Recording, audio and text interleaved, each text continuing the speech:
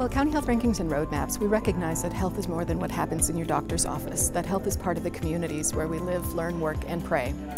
And so research has shown us that there are multiple factors that contribute to our health, and we focus on 4 main factors in particular.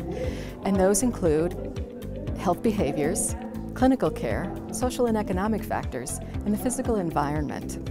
And we recognize that health behaviors contributes approximately 30% to our health outcomes, and that clinical care contributes about 20%. But it's social and economic factors that we value at around 40%, recognizing that those things that are happening in our communities, like the quality of our schools, the kinds of jobs that are available, and the quality and affordability of housing in our communities really matter to how long people live and how well they feel.